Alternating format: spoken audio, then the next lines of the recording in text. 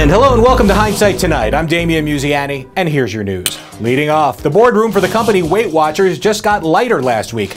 The weight loss company announced that Oprah Winfrey will be stepping down from the board of directors after she revealed that she is taking prescription weight loss drugs. I mean, we get it. You shouldn't promote the competition. That's like driving a Tesla to work at the GM factory. But let's be honest here. Did anyone on earth think that Oprah was only eating Weight Watchers food for the last decade? If they did, the results haven't exactly been a PR bonanza. She's ambiguously brought the term yo-yo back into our lexicon. But she is under a doctor's care. It's not like they raided her home and found those god-awful Richard Simmons Deal-A-Meal cards under her pillow. The only one losing weight here was Weight Watchers itself. Their stock dropped 20% off Oprah's announcement.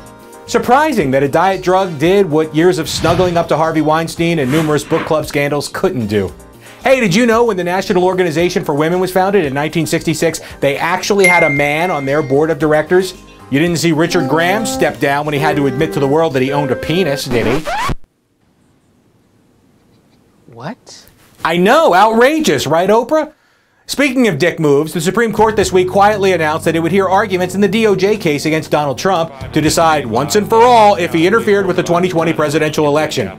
No rush, right? Special counsel Jack Smith asked them to rule on this issue back in December, but the neglectful nine sandbagged the request for 2 months, and now they won't hear any arguments until late April.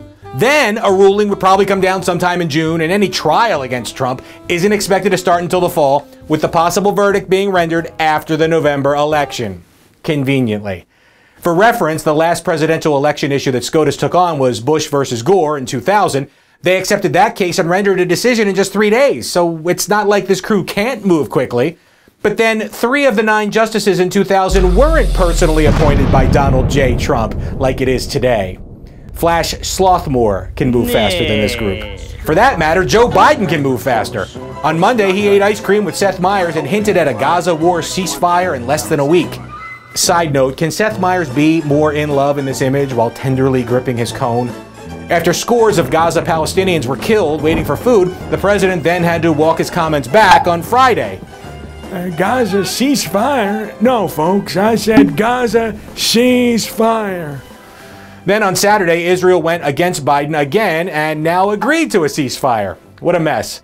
The latest New York Times poll shows that most of the nation really dislikes both candidates, which is no surprise. But as a country, we seem powerless to do anything about it. But wait and watch. And that's your news. Have a great week. If you like this episode, let us know, and I'll see you next Sunday with Fresh Hindsight.